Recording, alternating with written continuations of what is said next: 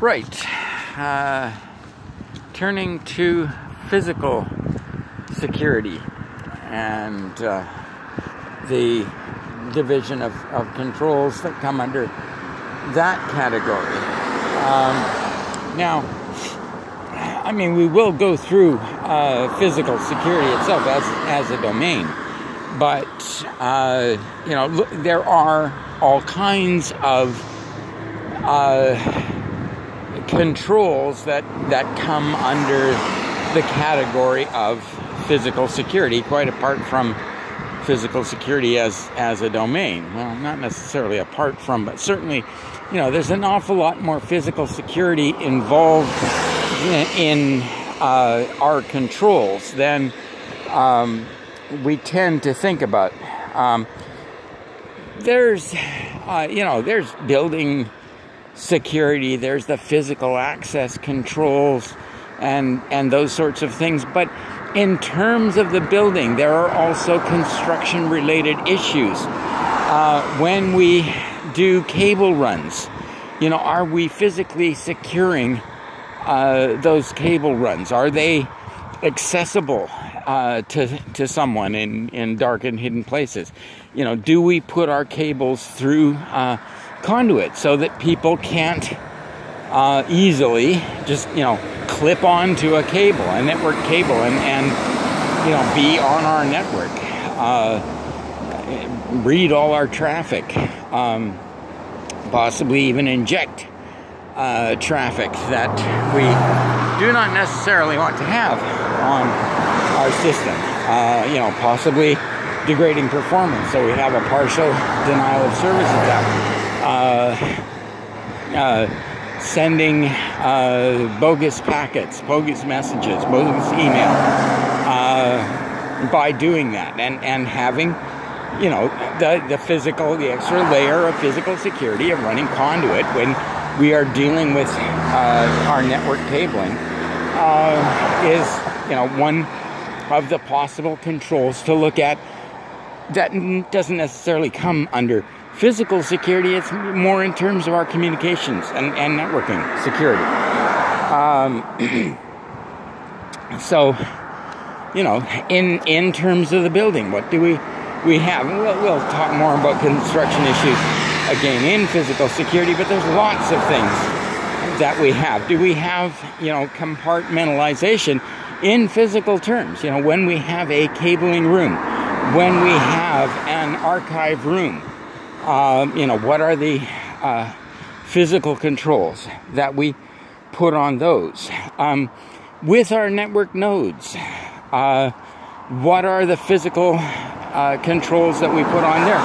Very often we will have a networking node for our networks that isn't in a compartmentalized area, that isn't in a specialized and protected area. And, where is that node? What kind of physical protection does it have? Which can be, as small as simply a walk-in cabinet. What about the cable routing? I know that, people don't tend to think of cabling these days, and certainly over the last 20 years, 30 years ago, I can remember situations where people were not caring about the cabling, and not even paying attention to cable lengths, and issues there that can degrade performance because we are not paying attention to various factors that are at odds with our continued and reliable communications. In terms of a physical control, what about data backup? And securing those backups. Now, as I've mentioned before, there is the relatively easy and should be provided in any case means of encrypting the backup, so that if the backup tape is lost or stolen, somebody doesn't have access to all of that data immediately.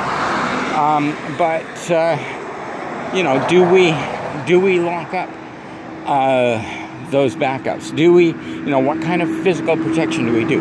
Do we give it to an outside company? And if we give it to an outside company, do we ensure that we know what kind of physical protection that company is putting into guarding our data? And issues there.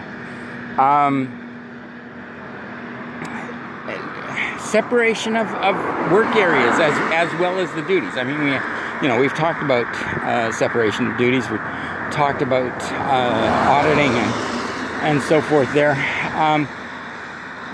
Do we actually separate the work areas? Sometimes for some people, we'll talk about the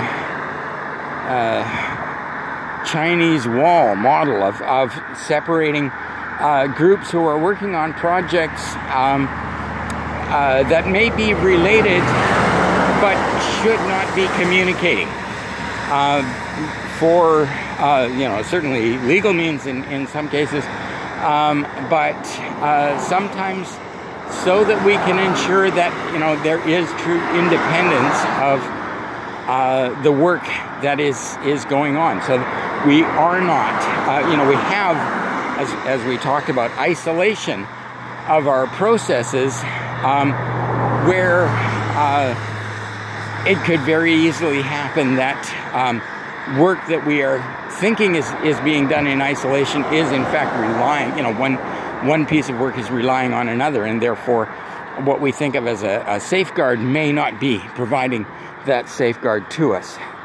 So, all of these types of things come under the physical controls, whether or not we are thinking of them in actual physical security.